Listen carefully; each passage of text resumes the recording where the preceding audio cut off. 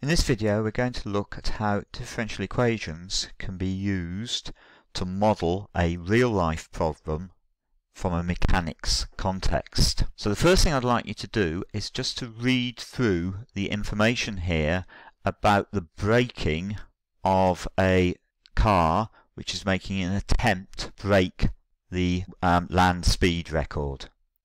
Once you've finished reading through the information, start the video again. So we're going to try and go through our modelling process to find a solution to this problem. So the first stage is we need to describe the real-life problem. Well, that's obviously been done above, but it's worth emphasising at this point that the first section of braking must be completed within 6 kilometres to make sure that we don't run out of track. But the maximum deceleration must be less than 90 meters per second squared. Moving on to the second stage, we need to think about the simplifications and assumptions that are going to be made. Well, the first assumption we're certainly going to make is we are going to model the car as if it was a particle. We're also going to assume that the only horizontal force acting on the car is the drag force. And, fairly essentially, we're going to have to assume that the track is straight. And we're going to assume that the driver that we've got can actually tolerate a deceleration of 90 meters per second squared. So we now need to pose the mathematical problem.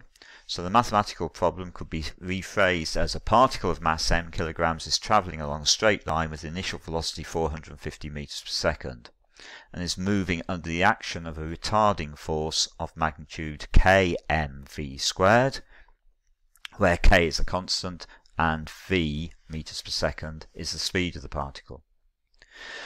Determine expressions in terms of k for the maximum deceleration of the particle and the distance that the particle travels in decelerating to 90 meters per second.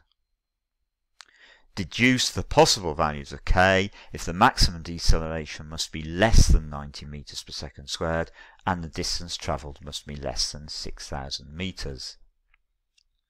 So that is our mathematical problem that we're going to now try and solve. So there's our particle at t equals 0 moving at 450 meters per second, and at a later time we've got the particle is moving to the right with a velocity of v to the right, and that means that the positive direction for the acceleration must also be shown to the right. And we've got the drag force or the retarding force of size mkv squared acting to the left. If we apply Newton's second law to the right, we've got the resultant force to the right is minus mkv squared, and that must equal the mass times the acceleration. Dividing through by m, we obtain minus kv squared equals the acceleration, but the acceleration is the rate of change of the velocity, so we can say that a is dv by dt. So we've got minus kv squared is equal to dv by dt. So we've got our differential equation there. To solve that differential equation, I'm going to need to get all of the v's together with the dv by dt term. So that gives me minus k is equal to 1 over v squared times dv by dt. Integrate each side with respect to time, and we obtain the integral of minus k with respect to time is equal to the integral of 1 over v squared dv by dt with respect to time. Now we know that the integral of 1 over v squared dv by dt with respect to time is the same thing as the integral of 1 over v squared with respect to v. So we can write that the integral of minus k with respect to t is the same thing as the integral of 1 over v squared with respect to v. So that tells me that minus kt plus a constant must equal minus 1 over v. Now we know that when t equals 0, we've got v is 450. So the equation I've just got will read minus 0 plus c equals minus 1 over 450. In other words, c is minus 1 over 450. So we've got minus kt minus 1 over 450 must equal minus 1 over v, which of course means that 1 over v is the same thing as kt plus 1 over 450, or v is the same thing as 1 over kt plus 1/450th. But v is the rate of change of the displacement. So we can say that dx by dt is equal to 1 over kt plus 1 over 450.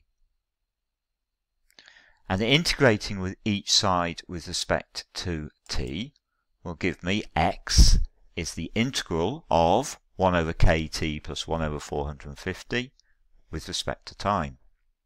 That is a fairly straightforward logarithm integral, so we've got x equals 1 over k times by the log of kt plus 1 over 450 plus a constant which I'm writing as alpha. We know that when t equals 0, x is 0, so the equation I've just written down becomes 0 must equal 1 over k times the logarithm of 1 over 450 plus alpha. So alpha must be minus 1 over k times the logarithm of 1 over 450. So we've now got x is 1 over k logarithm of kt plus 1 over 450 minus 1 over k logarithm of 1 over 450. Taking out the factor of 1 over k, we've got x equals 1 over k times, in brackets, the logarithm of kt plus 1 over 450 minus the logarithm of 1 over 450. Now, remembering our properties of logarithms, we know that if we've got log of a minus log of b, that is the same thing as the logarithm of a divided by b. So I can now say that x is the same thing as 1 over k times by the logarithm of kt plus 1 over 450 divided by 1 over 450. Now that fraction that I've got can be made much simpler by multiplying the top and the bottom of that fraction by 450. So I've got x is the same thing as 1 over k times the logarithm of 450 kt plus 1. Now there are two important equations I want to take over to the next page. The first one is the equation 1 over v equals kt plus 1 over 450, and the second one is the equation we got at the bottom of the page, which is x equals 1 over k times by the logarithm of 450 kt plus 1. So taking those over to the next page, what we're interested in is the distance that the particle travels in decelerating from 450 meters per second down to 90 meters per second. So if we use equation 1, we can say that when v equals 90, we must have 1 over 90 equals kt plus 1 over 450. And that gives me, well, 1 over 90 is the same thing as 5 over 450. So I've got 5 over 450 equals kt plus 1 over 450. So 4 over 450 must equal kt. And now using that in equation 2 is going to tell me that the value of x that I've got is 1 over k times by the logarithm of 450 times kt, which we know is 4 over 450, add 1. In other words, we've got x is 1 over k times the logarithm of 5. Now, for the motion to be permissible, we need the distance to be less than 6,000 meters. So we've got 1 over k times by the logarithm of 5 must be less than 6,000. In other words, k must be greater than the logarithm of 5 divided by 6,000, which means that k must be greater than 0.000268.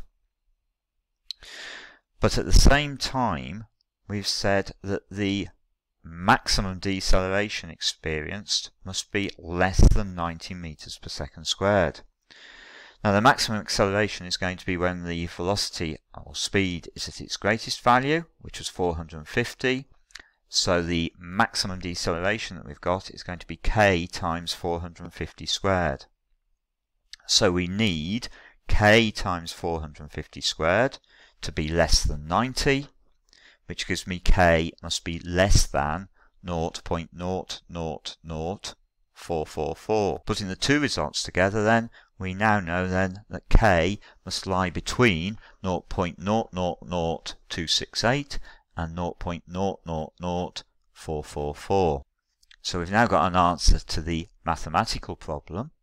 So interpreting that solution then, our solution predicts that the car will be able to brake safely to 90 meters per second within 6,000 meters, and with the maximum deceleration being less than 90 meters per second squared, provided our constant k for the drag force satisfies k lies between 0.000268 and 0.000444.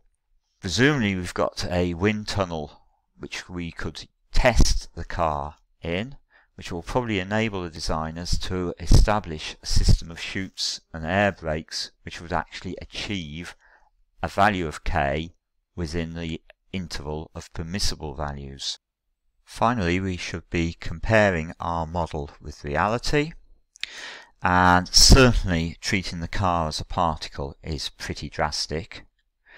And what's more, some of the components in the car might not be able to tolerate accelerations as high as 90 meters per second squared.